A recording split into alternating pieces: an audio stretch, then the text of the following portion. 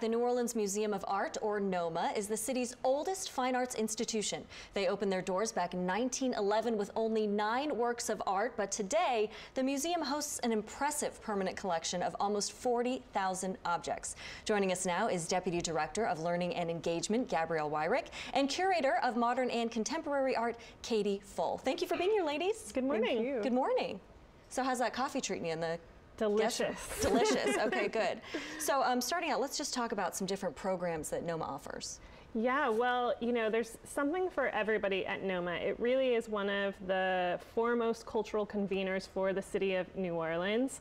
Whether you're a family looking for something fun to do with your young children, we have programs like Baby Arts Play. Oh, that's fun. We have Studio Kids where young ones can come and try their artistic skills in relation to works of art in the galleries. We have Friday nights at NOMA if you're looking for a social experience. That's my favorite. I love that. Oh, it's so much fun. Cocktails, music, people. Exactly. Cocktails, look at some good art, and really everything in between. So, you know, always check to see what's going on at NOMA because it's always something and there's something for everybody there. Wonderful. So you led me into the next question just perfectly. Talk about some current and upcoming exhibitions. Yeah. We have some fabulous things on view right now and some great things coming up for the spring. Right now we've just filled NOMA's Great Hall with these incredible sequin artworks made by the Louisiana-based artist Tina Gerard. So it feels, I think, in the Great Hall like this Mardi Gras celebration. Yeah, I was going to say, very carnival. Yeah, these are works that she made between New Orleans and Haiti in the 90s and are just beautiful. And I think, you know, make the Great Hall really feel like a place for celebration. And that is the kind of precursor for a big show that we have coming up this spring with the artist Keith Saunier. Okay. Also a Louisiana native, but who's known internationally, who works entirely with neon light. Oh, so fun. the galleries will be filled with neon. Also, I think, is a real celebration of carnival and colors that I think feel like this city: hot pink, definitely, yellow, fluorescent green. So very it should be fun, a lot of very fun. loud, and assault yeah, on exactly. the senses, as I think Oscar Wilde once said, perhaps. And we also have some beautiful photography exhibitions up right now, especially a show called Past, Present, Future, which celebrates NOMA's photography collection, one of the best in the entire country, and has works that span the mid-19th century all the way up to present, which is really exciting. That is very exciting. Yeah. So something for everyone, as you mentioned.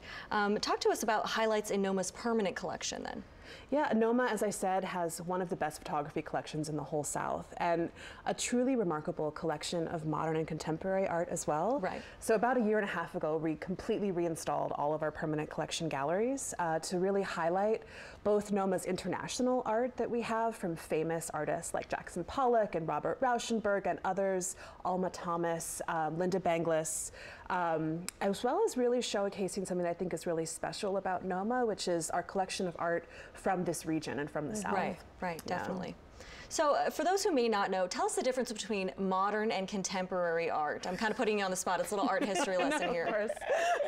I mean, you know, there's no one who would put a fine line between those things, but modern art we typically think about as sort of work from about 1900, and then contemporary art is work being made today. So, you know, our current installation of our kind of modern collection goes through about the 80s or 90s, and then after that point we nudge it over to the contemporary way. Sure, sounds good, sounds good. Okay, and tell us about the sculpture garden. Just had a recent expansion, is that correct? Well, yes, it's in the process. In the process, okay. And the opening of the sculpture garden, the new phase of the Sydney and Walda Bestoff Sculpture Garden will open mid-May. It's really going to be something that's a jewel for the city.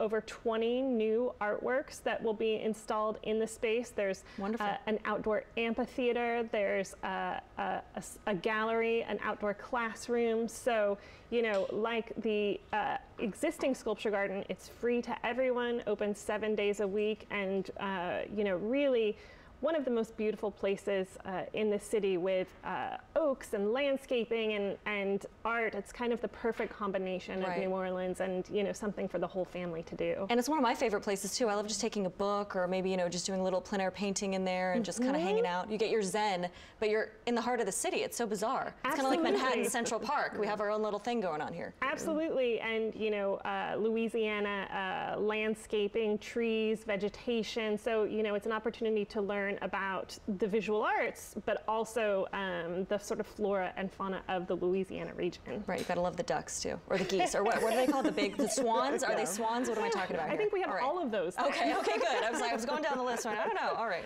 We often joke that the oldest sculptures in the garden are in fact the live oaks, which are over 500 years old. That's so unbelievable. It's amazing. Right. Yeah. So what's the next big event we can look forward to at NOMA?